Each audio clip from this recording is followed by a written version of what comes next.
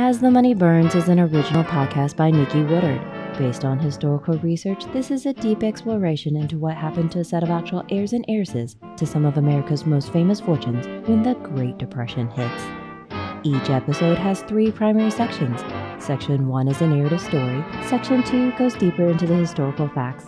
Section 3 focuses on contemporary, emotional, and personal connections. Story recap. As the Great Depression builds, teen heiress Barbara Hutton finally had her grand debutante ball. But it is former it girl Louise Van Allen who has snagged Prince Alexis Divani. Now back to As the Money Burns. Ladies section. While some seem to have plenty of food and money, the rising unemployment leaves many without. One wealthy couple sets up a place where the poor can get a hot meal.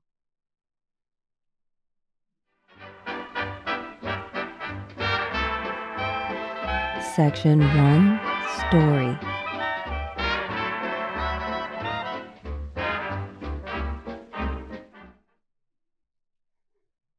On a bitter, cold January day, a woman walks with her 2 young children. Their eyes are a bit hollow from hunger and worry.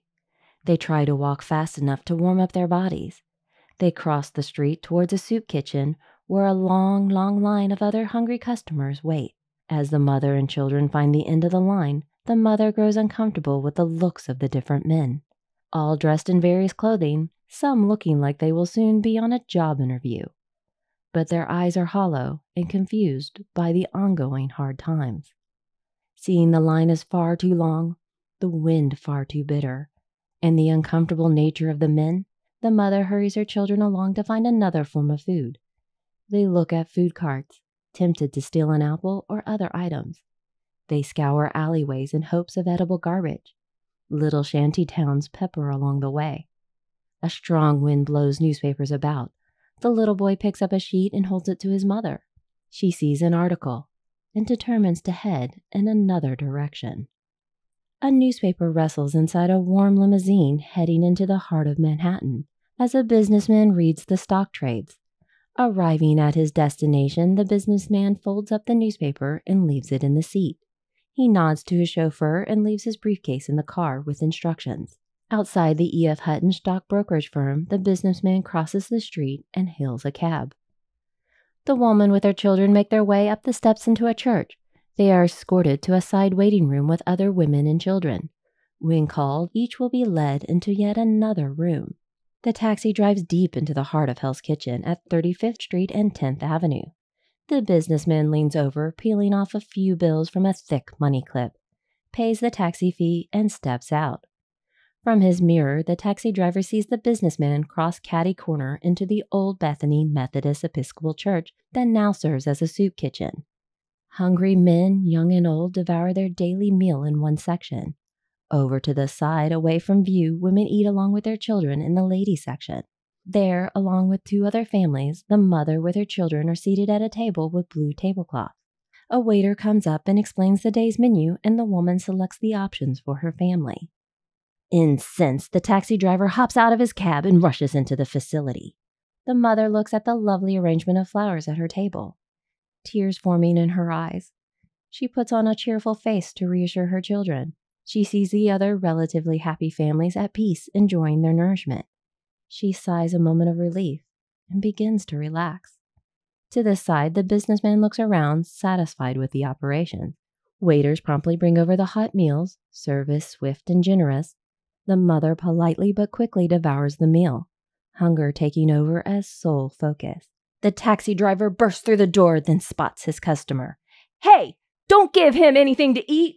the taxi driver shouts while pointing at the businessman. "He's got money! He took a cab down here!"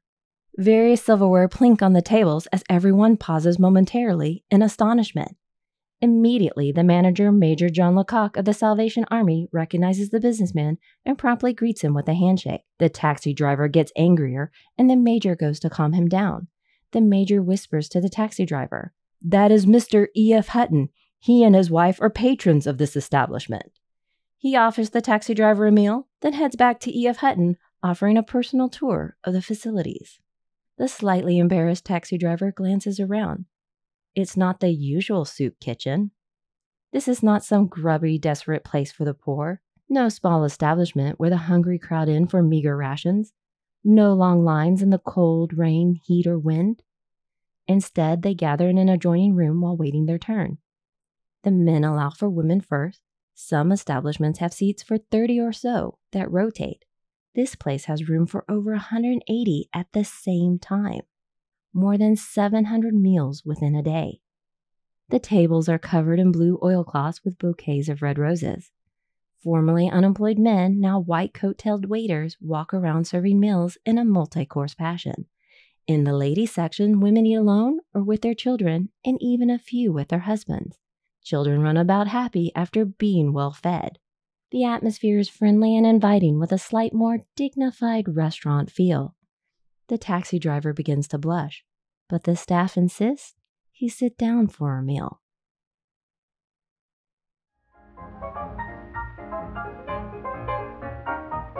Section 2, History and Historiography.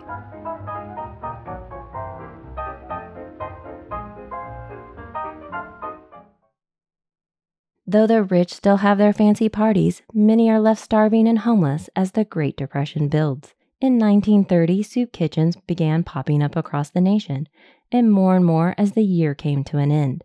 The Salvation Army led the way, opening new locations in different cities: Sand Springs, Oklahoma, El Paso, Texas, Jackson, Ohio.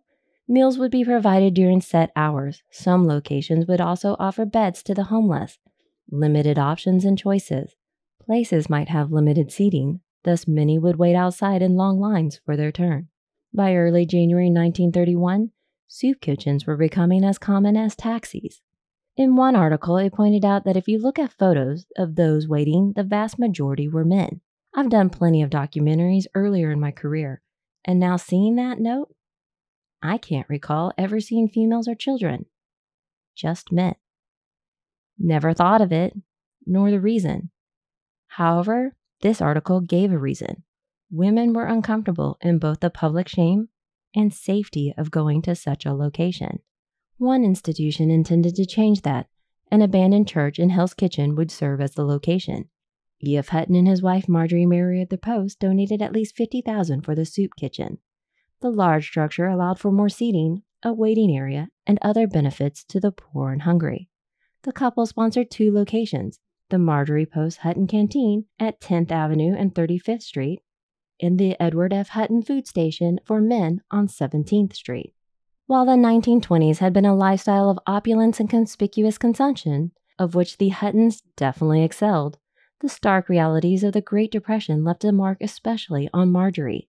Immediately after the crash, she became quite devoted to helping the plight of those far less fortunate and struggling. This new passion drove Marjorie. She began fundraising and by February 1930 was head of the Special Gifts Campaign Committee for the Salvation Army's Women's Emergency Aid Committee.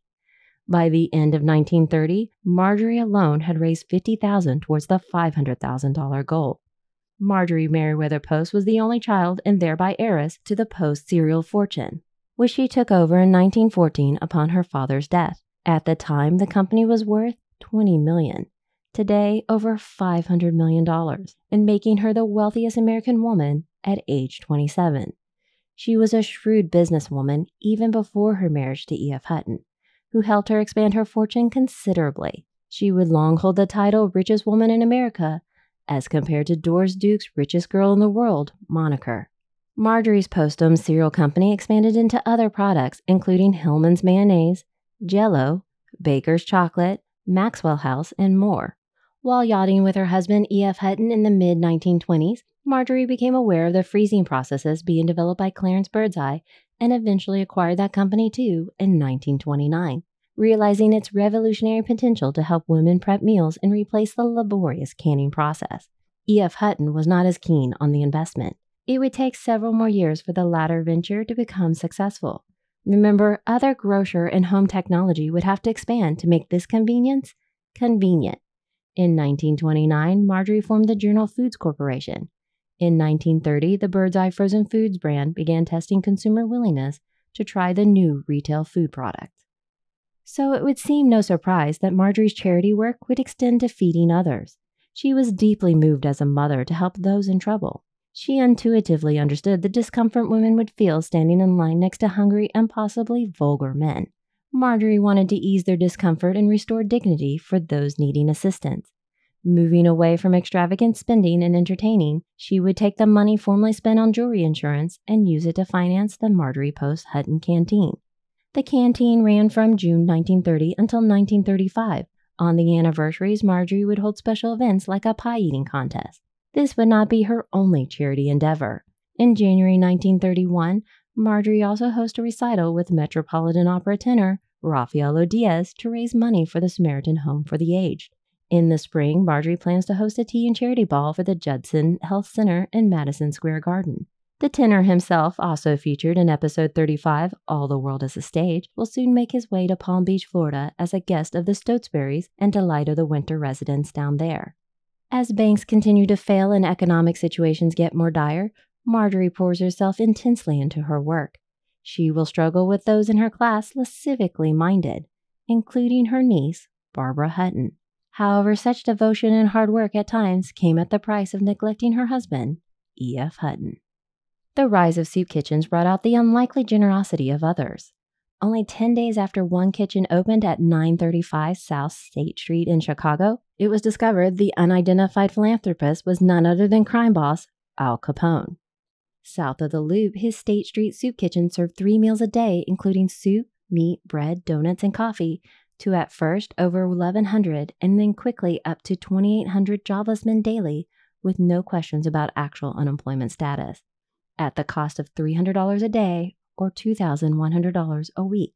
Don't worry too much about Capone's cost. At the same time, his gambling palaces are netting a profit of $25,000 to $30,000 a month, as noted by one witness for the upcoming tax evasion trial. On the flip side, Scarface is being likened to Robin Hood and a gentle Jesse James in the press for this more charitable effort. Hiding out in his Florida Arsenal home, Capone wanted the good press as the heat was rising from his tax evasion case. A photo of the soup kitchen will be posted via As the Money Burns Instagram, Twitter, and Facebook accounts. In response to the inquiries, one of the managers issued the statement, "Capone feels on the account of the unemployment situation, a great number of men are hungry and that something should be done to relieve their suffering. If the place continues to prove successful, he will open 2 more. But the good deed is not without complications or above gangland violence. And as if to further the adage, no good deed goes unpunished, in January 1931, a flunky gunman turned Capone's soup kitchen manager, Enrico Bertocci, was gunned down by other gangsters in a beat-up automobile near County Jail. The incident happened while a dentist was giving Enrico a courtesy ride home after they had met in a soda drink parlor. With bullets in his car and at least one grazing his scalp, the slightly wounded dentist survived. But letter in Bertocci's pocket indicated he was getting involved in a purchase of machine guns and shotguns, possibly to start his own Chicago gang. Oh, and there were rumors Capone didn't exactly finance the soup kitchen himself, but coerced local stores for donations. Still, his generosity was spoken long after his incarceration. For Thanksgiving 1931, over 5,000 people were fed. The soup kitchen lasted at least a year. After Capone's stint at Alcatraz, he would later retire in Palm Beach. The State Street building was turned into a parking lot in the 1950s and has been slated to become modern apartments more recently. Elsewhere, hunger comes in other forms. In British-occupied India, news is released that prisoner Mahatma Gandhi has lost an additional 8 pounds and now weighs 96 pounds during his confinement at Euroda prison. The pacifist freedom fighter works tirelessly 16-hour days from his jail cell and has to be selective in his meals of milk and curds. Tragedy can bring out purpose in some people, but it will take others a bit longer to grapple with the changing realities.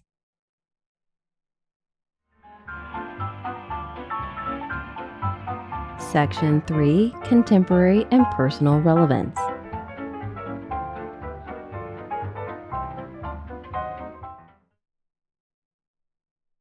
There's not much of a jump today talking about rough times and food insecurity. The start of the pandemic immediately highlighted the plight of those children and families who rely on the school system to provide meals. The confusing part is when people in fairly nice cars rolled up to receive handouts, causing many to ask, what is really going on? The truth is that people can hide many things. The exterior doesn't necessarily reveal what is happening on the inside. Sometimes the nice exteriors are meant to be a front. My skepticism comes from multiple life experiences involving reversals of fortune into darker times. It never failed how one streak of good fortune and success would crash into struggle. Twice in my adolescence, my family was fed by our church for a couple of months. It was done in a way no one knew what was happening. It was still quite demoralizing, especially since not so long before, there had been far better circumstances. I had the strange oscillating experience of being better off than most of my friends and being worse off than them, all within a few months or year difference.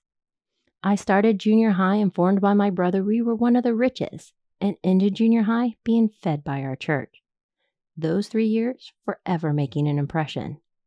That shouldn't be a surprise to anyone who can remember their grandparents' or parents' attitudes after living through the Great Depression or any of the major wars. My grandfather was scarred by those scarce years of picking cotton with his siblings in rural 1930s Texas. After World War II, as a newlywed, my grandmother's family helped him set up a local grocery store, which the young couple ran together. Grandma always had something cooking in the tiny restaurant. Anytime some wayward traveler showed up needing food or hitchhiking, my grandfather insisted they eat a hot meal and then gave them a few dollars. My grandmother admired and explained with pride. He never wanted to know someone left hungry, then did something out of desperation. My grandparents were always helping someone, and decades later their generosity was returned when the town raised the final $4,000 needed to pay off their mortgage, staving off foreclosure, only weeks before their 50th anniversary. My grandparents proudly displayed the thank you letter signed by the town. I know times are still tough for many, and we can't be sure when this period will end. And even when it does, there will always be others who will find themselves for one reason or another in food insecure times. As these tales keep turning, trust me, we have not hit the lowest point for some of our characters. The issue about lacking food will occur again. On a lighter note about connecting with the past, I want to point out another project I got to participate in, but only recently became public. Originally, it was slated to coincide with the 2020 Olympics, but things went awry and got delayed. The Microsoft In Culture project with Greece's Hellenic Ministry of Culture and Sport, a digital restoration of the archaeological site of ancient Olympia, the location of the original Olympics. As the pandemic began, I served as part of the research team with a specialty in coming up with historical anecdotes for the site. They digitally restored the various sites with multilingual interactions for visitors. You can even explore the site remotely in a virtual roundabout and contribute to the site's experience. https://inculture.microsoft.com/arts/ancient-olympia-common-grounds/. The link will also be available via the asthemoneyburns.com website. Next, when we return to As the Money Burns, despite her own dire circumstances, one hostess continues her duties in supporting the arts. The show must always go on. Until then. As the Money Burns is an original podcast written, produced, and voiced by Nikki Woodard based on historical research. Archival music has been provided by Past Perfect Vintage Music. Check out their website at www.pastperfect.com. Please come visit us at As the Money Burns via Twitter, Facebook, or Instagram. Transcripts, timeline, episode guide, and character bios are available at asthemoneyburns.com.